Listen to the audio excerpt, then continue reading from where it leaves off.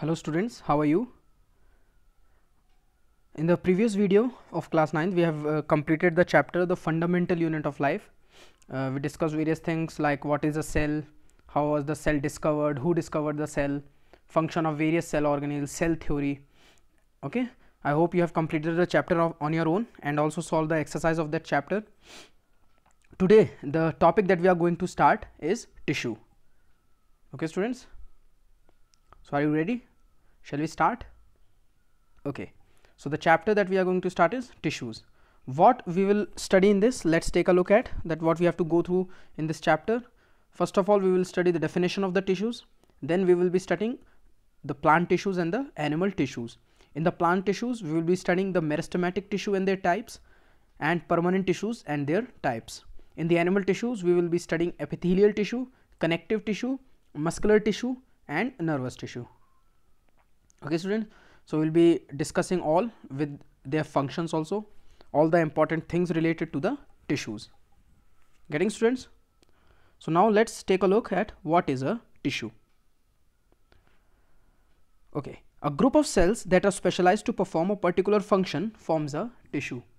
Okay students, now for example, in a stomach certain cells secrete HCl, so they form a similar kind of cells, they form a group that all are secreting the HCl. So this group of cells, similar cells, is known as a tissue, that they are specialized to perform a specific function, that they will only secrete the HCl. Okay, some of the cells which secrete mucus, so they have been specialized to secrete mucus only.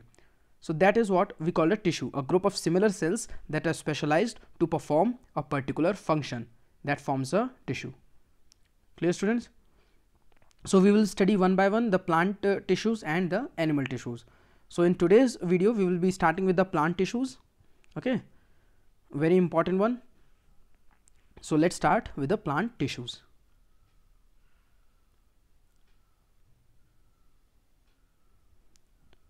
Okay, plants do not move, that is they are stationary. So the most of the tissues that they have are supportive, which provides them with structural strength. Definitely means it is saying the tissues that are present in the plants most of the functions have supportive in nature and they provide them with structural strength. They need structural strength plants because you know when a wind is blowing at a high speed, so that they do not get uprooted easily, so they need strength. Okay, so most of the tissues they have are supportive. Most of these tissues that are present in the plants are dead, as they can provide better mechanical strength than the living ones and need less maintenance also. Why it is saying that need less maintenance? Because you know if the cell is living, then there are various functions going on, so if it will require oxygen, water, everything it will require. Okay, because it will be doing its own functions also, its own energy demands are also. But if it is dead, so there is less maintenance as compared to the living cell. So that's why the most of these tissues that provide support to the plants are dead.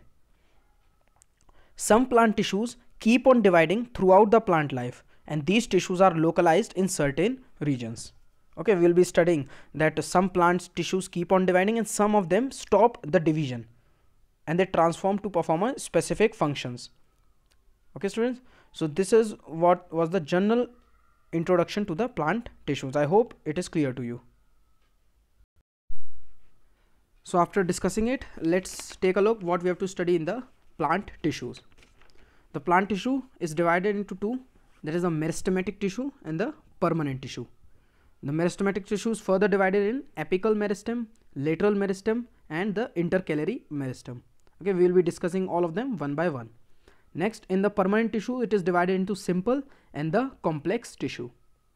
Okay, in the simple, there are parenchyma, collenchyma, sclerenchyma and the protective tissue. And in the complex, it is the phloem and the xylem. I hope you have learned or you have listened the term phloem and xylem. You know, the phloem helps in the conduction of food and xylem helps in the conduction of water and minerals. Okay, so these are certain, but we will be studying all the tissues: apical, lateral, intercalary, parenchyma, collenchyma, sclerenchyma, protective, phloem and xylem. Okay, clear students? Very important flow chart it is. you need to remember this flow chart. Okay, one is the meristematic tissue, another is the permanent tissue. Meristematic tissue is further divided into apical, lateral and the intercalary meristem. Permanent tissue is divided into simple and complex. Simple again further divided into parenchyma, collenchyma, sclerenchyma and the protective one. And the complex divided into the phloem and xylem. We will study each of them one by one. Okay, students? So students, let's start with the meristematic tissue. What are meristematic tissues? These are responsible for growth in the plants. Cells in these tissue can divide and form new cells. Okay. Now, these are of three types. First one is the apical meristem. Now, what are apical meristem? They are meristem. The meristematic tissue present at the growing tip of the stem and the roots, and it helps in increasing the length of the plant. Okay, the apical meristem is present at the growing tip of stem and the roots and increases the length. Second one, take a look, lateral meristem, also known as cambium. It is present beneath the bark. Beneath means below the bark, and it is responsible for growth in the girth of trunk. Trunk is stem, girth means width of the stem. It is responsible for the growth in the width of the stem. Okay, students. And the third one is the intercalary meristem. Take a look. It is present at internodes or the base of the leaves and increases length between the nodes. Now, there's a little confusion for students between apical and intercalary.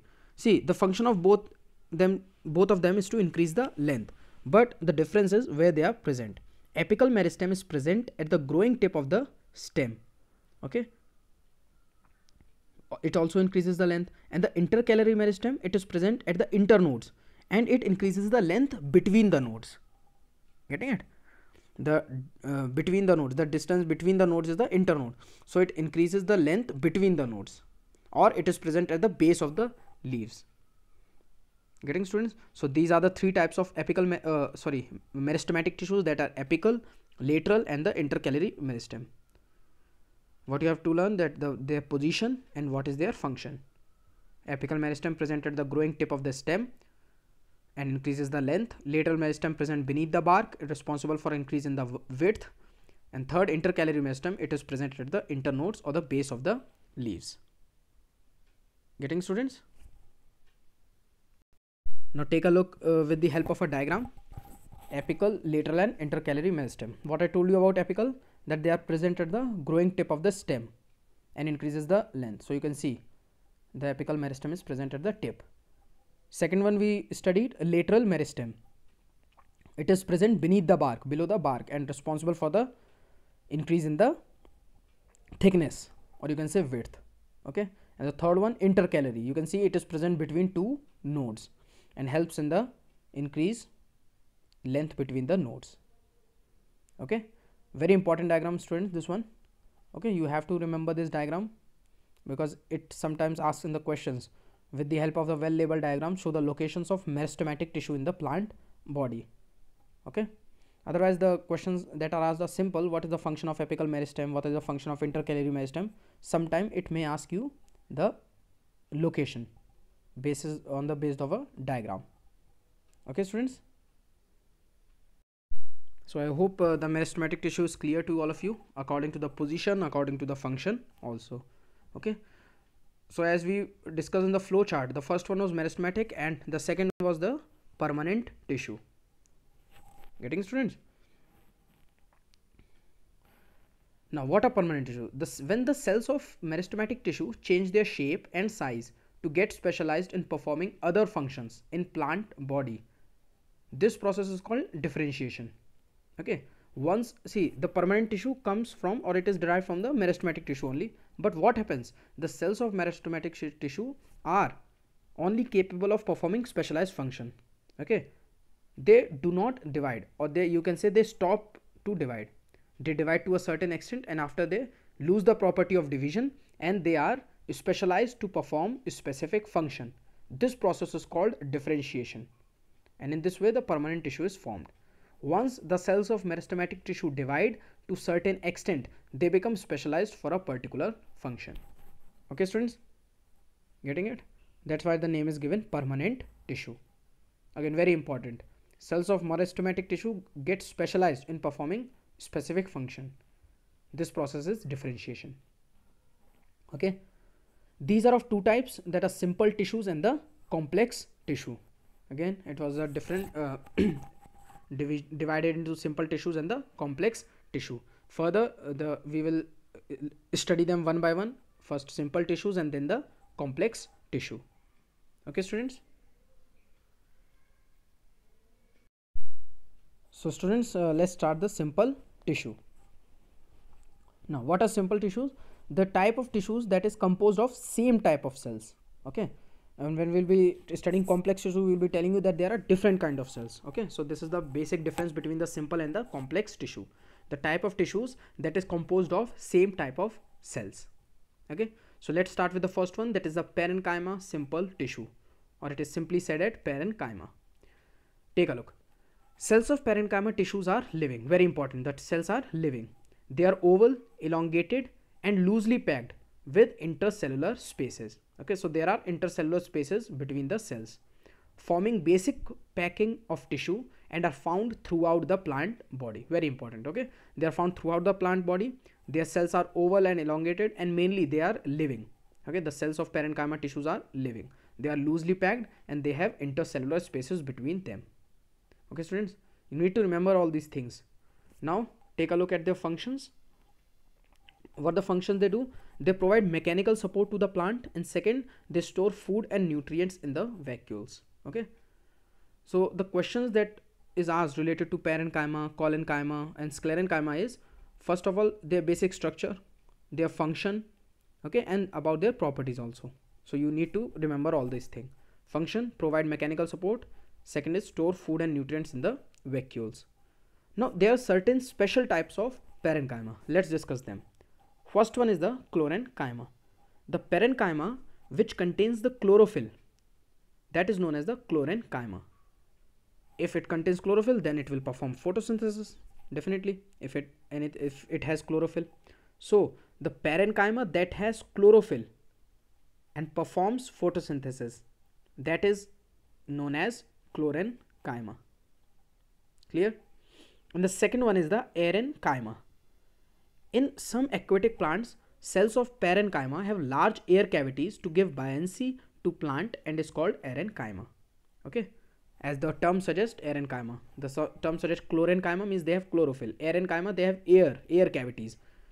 Where it is present in the aquatic plants. Why? To give buoyancy so that they can float on the surface. Okay, sometimes they cannot get the oxygen from the water, so they need oxygen, so that their leaves or whatever can come on the surface and take the oxygen. Okay, students, so that's why they have the large air cavities to give buoyancy to the plant. Clear, students? So what we discussed in the plant parenchyma was that the cells of parenchyma tissues are living. They are oval and elongated, loosely packed and with intercellular spaces. Okay, they are, and important, they are found throughout the body. And then the functions that provide mechanical support, store food, chlorenchyma and the aerenchyma, these are the two types of parenchyma. Clear, students? Shall we move on to the next one? Okay, the next one is the collenchyma simple tissue, or simply known as collenchyma. Okay, now let's see. Cells of collenchyma are living, and as were the parenchyma. They were also living. They are oval and elongated, but this time they are tightly packed with no intercellular spaces. Okay, where they are found this time? They are found below epidermis, in leaves and the stems. Okay, so we studied parenchyma and collenchyma. See, there are lots of similarity you can see. They are also living. Parenchyma were also living. These are also living cells. Collenchyma are oval and elongated. They are also oval and elongated. But the difference is that they had intercellular spaces and they do not have intercellular spaces. Actually, they have an irregular thickening in the collenchyma. They have irregular thickenings at the where the two cells meet at the end. Okay, and they are found below epidermis. This is another difference from the parenchyma. They were found throughout the plant body, parenchyma, and collenchyma are found below epidermis in leaves and stem. Getting, students? Now let's take a look at the function. Provides mechanical support to the plant. Second, provide flexibility to the plants so that they can bend without breaking. Important function. Parenchyma was also supporting, but This provides flexibility to the plants so that they can bend without breaking. Clear, students? Parenchyma and collenchyma. The third one is the sclerenchyma simple tissue. Now let's know about it. First, the cells of sclerenchyma are dead. This comes the different point, because when we're studying parenchyma and the collenchyma, the cells of both were living. Okay, the cells of parenchyma were also living and the collenchyma were also living. This time the cells are narrow and elongated, whereas in parenchyma and the collenchyma they were oval and elongated. Okay, and the important thing is the cell wall in sclerenchyma is composed of lignin, which makes it hard. Okay, and sometimes due to the presence of the lignin also, that there is very less space inside the cell, means the cell wall becomes so thick that there is very less space inside the cell.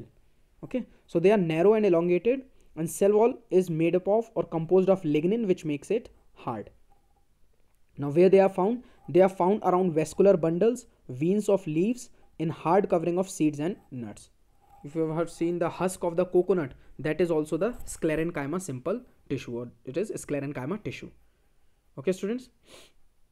So definitely, if the cells are dead, take a look at the function. Help to make the part of plant hard and stiff, because cells are dead, then they help to make that part of plant hard and stiff. It also provides mechanical strength, okay, to the plant. So I hope now parenchyma, collenchyma and the sclerenchyma are clear to you. What is the similarity, what is the difference between them, on the basis of the structure also and on the basis of the function also. So students, now understand, let's parenchyma, collenchyma and sclerenchyma with the help of these diagrams that are given in the NCERT book. Okay, take a look at A first. This is the transverse section of a parenchyma. Okay, we will be studying two sections, transverse and the longitudinal. So first one is the transverse section of the parenchyma. You can see it was saying the cells are oval. You can see the oval shaped cells with the intercellular spaces. Okay, they were also elongated, that will be seen in the longitudinal section. So I hope it is clear. Green color cell means they contain chlorophyll. Okay, if it is showing that green color, then it contains chlorophyll, and if contains chlorophyll, then that parenchyma is known as chlorenchyma. Okay, so intercellular spaces are present and the cells are oval. Okay, now take a look at A second. You can see the cells are elongated. This section A second, this is the longitudinal section of the parenchyma. Now take a look, what are the components? Cytoplasm is there, nucleus is there, middle lamella. What is middle lamella? See, middle lamella helps to stick the two cells together.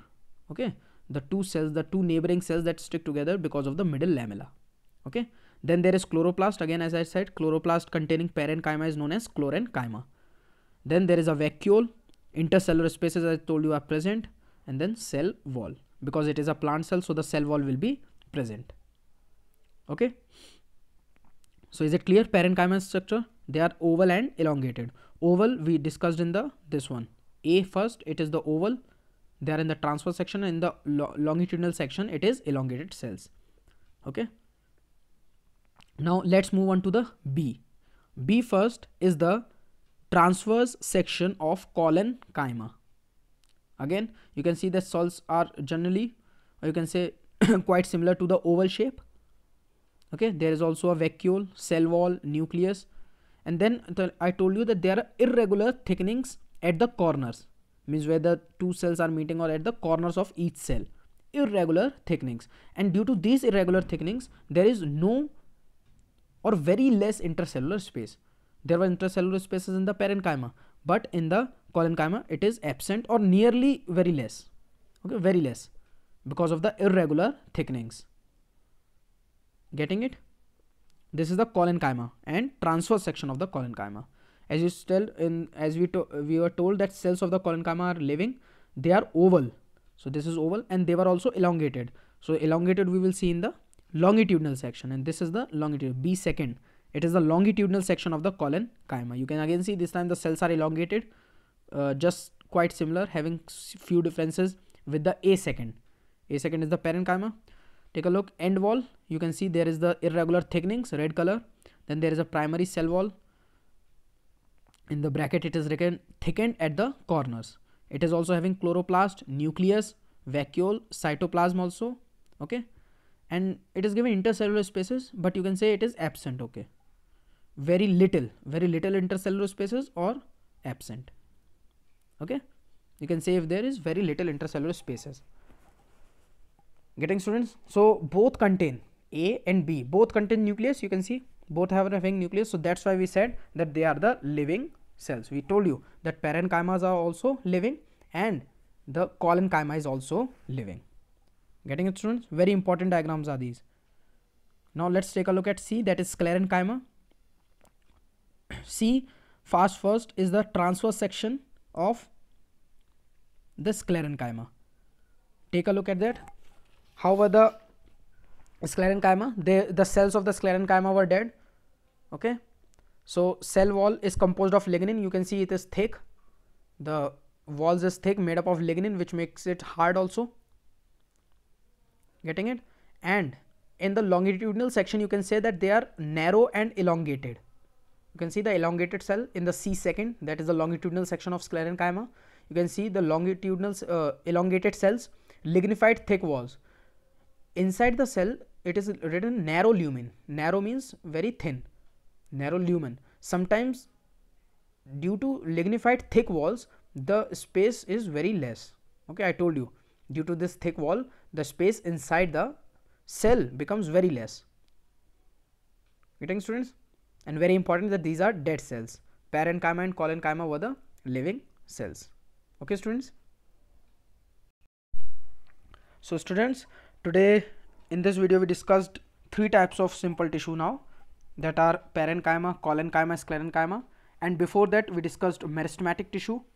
They were also of 3 types: apical, lateral and intercalary. Then we moved on to permanent. They were of 2 types: simple and complex. And in the simple we discussed these 3: parenchyma, collenchyma and the sclerenchyma. Okay, one more according to the flow chart, that is the protective simple tissue is left. We will be doing in the next video, and with the complex tissue. Okay, students, but before that you should complete this lecture, go through it again, learn the important terms that I have told you today, learn them, write them down in the copy. Okay, make your self notes, that will be very important. Okay, students, and take care of yourselves, keep studying. Thank you.